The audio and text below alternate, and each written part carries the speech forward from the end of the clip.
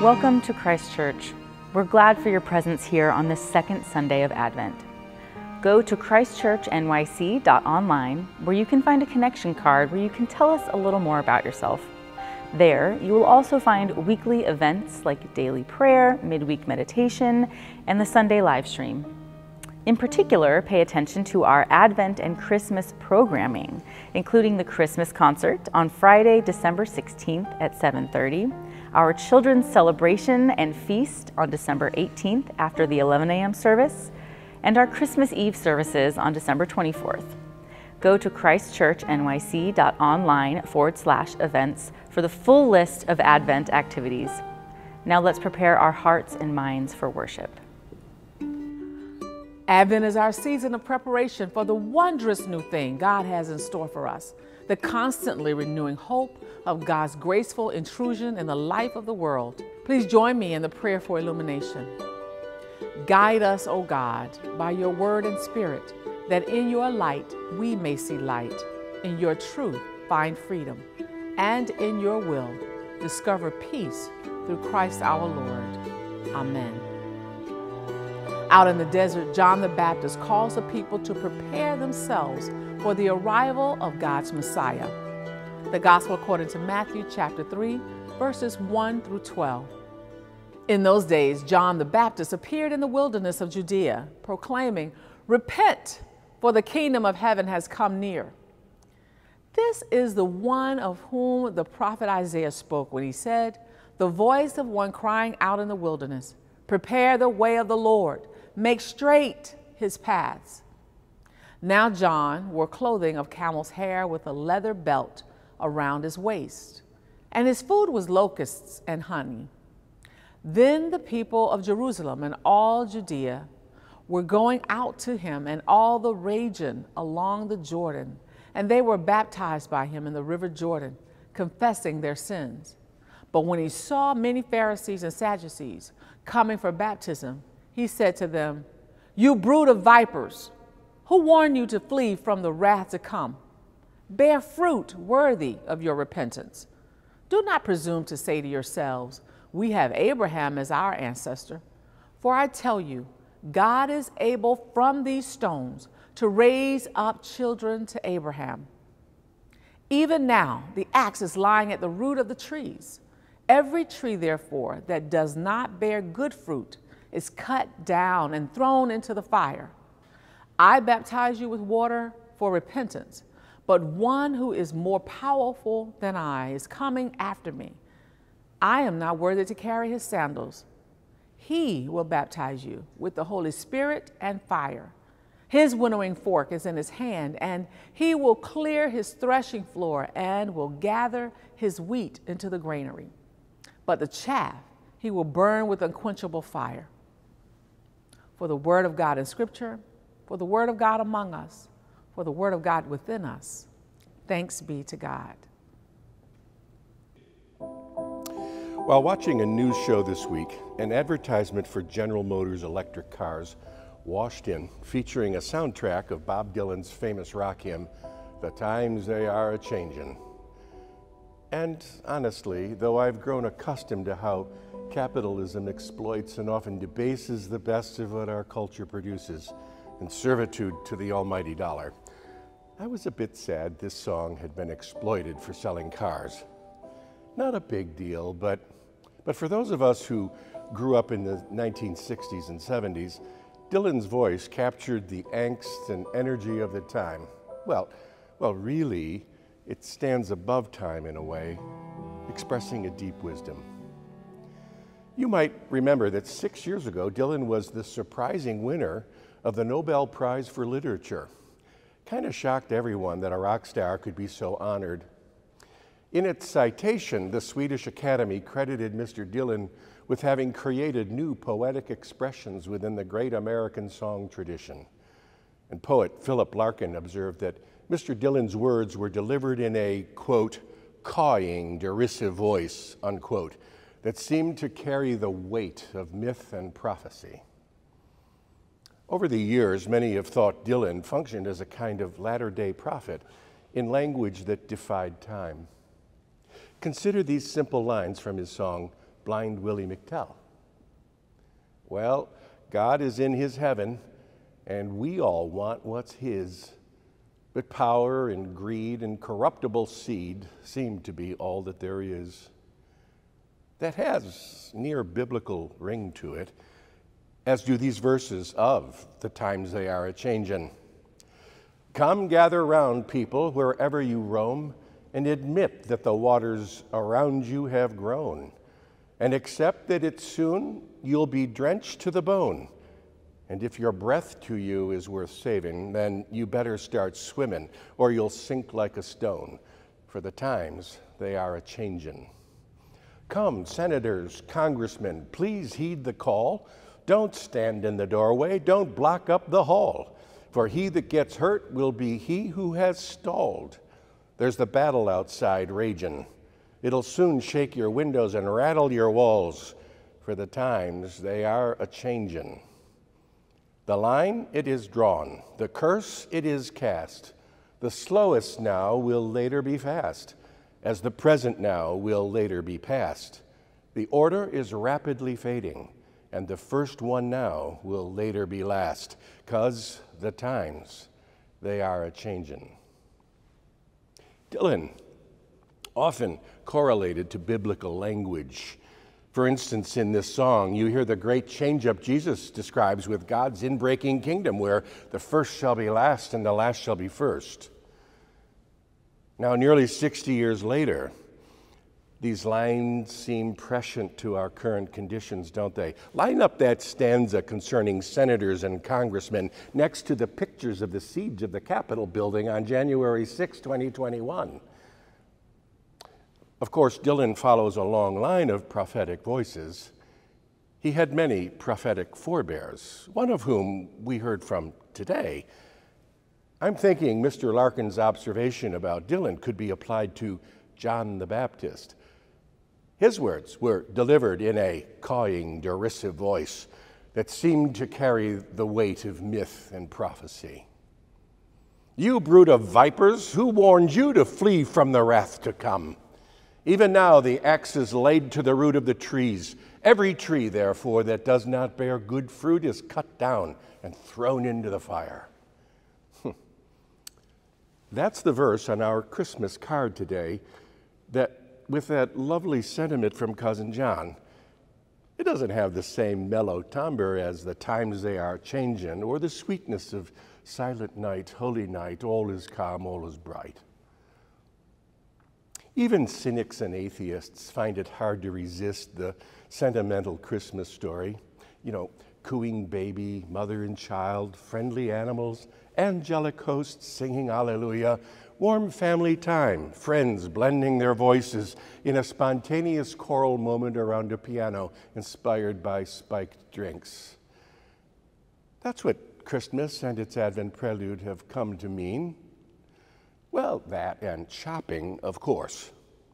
Over these next weeks, media will be cluttered with analysis of our collective spending patterns, as though that had become the principal message from the baby Jesus. Consume your way into a better tomorrow.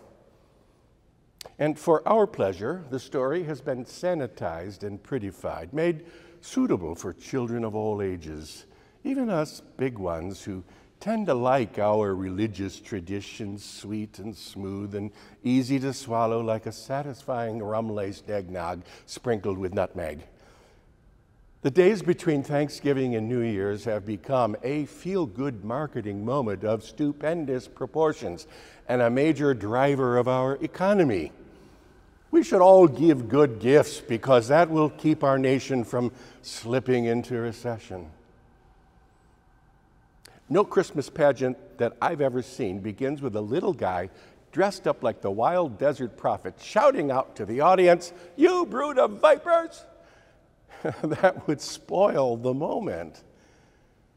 So we'll talk about John now at a safe distance from December 24th. And then, if you're brave, you'll remember John's part of the story as a sort of homework assignment when you've returned to your room after overdosing on relatives, friends, booze, and rich food. At last, in your own bed, left to your own agitated thoughts, you'll have a moment to consider just what this season might be for you.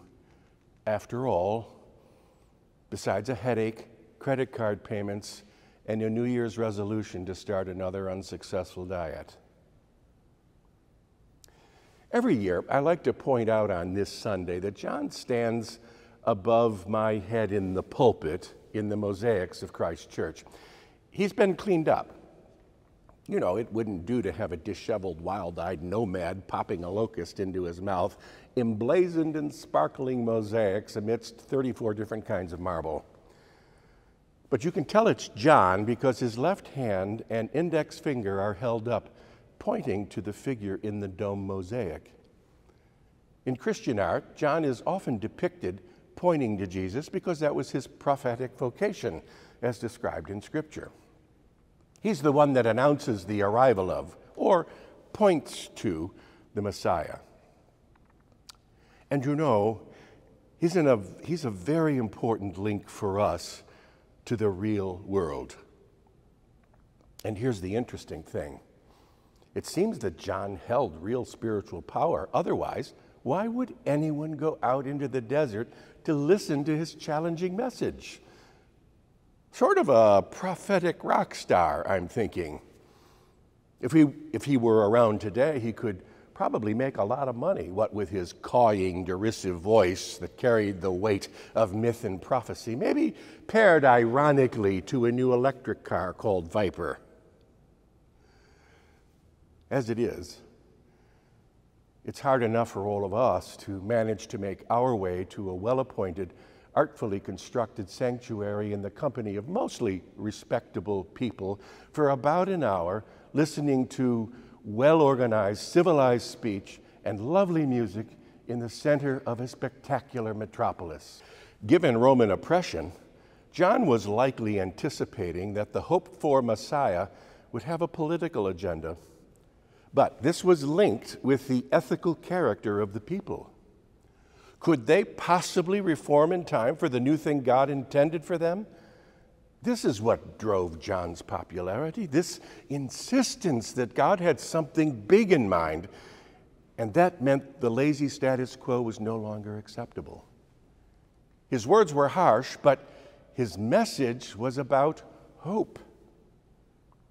The times they are a-changin', he sang 2,000 years before Dylan came along. Something big was afoot. Something seismic, disruptive, as we like to say now. Those who were unprepared would be swept away. That's the message the people came out to the desert to hear. And we're told all sorts of people went out. According to Luke, even corrupt tax collectors went out to listen to John. And after hearing this truth-telling, they asked, well, given all of this, what shall we do? He said to them, stop cheating. And soldiers asked, and what shall we do? And John said, don't extort or intimidate. Others asked, what shall we do, John? And he said, if you have 2 coats, give one to someone who has none. And if you have plenty to eat, share. God's big thing had homely ramifications for the people.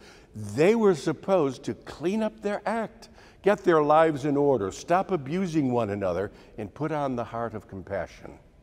He might have said, love God with everything you've got and love your neighbors as you love yourselves.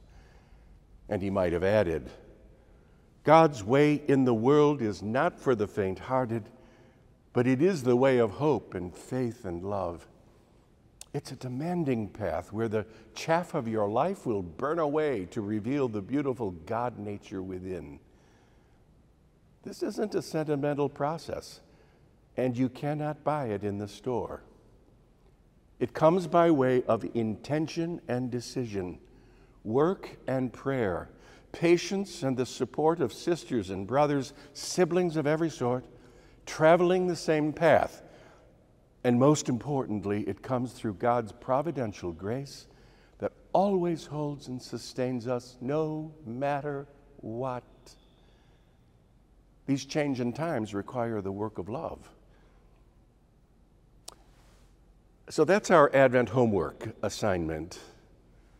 Consider your role, your work, your call, Imagine John confronting your corruptions with a word of transforming grace. I tell you, this is powerful stuff you won't get anywhere else. Bloomingdale's doesn't stock this, and you won't find it in a bottle. And Amazon Prime can't deliver it to your door. But man, oh man, an awesome gift is there for the taking, because at times they really are a-changin'.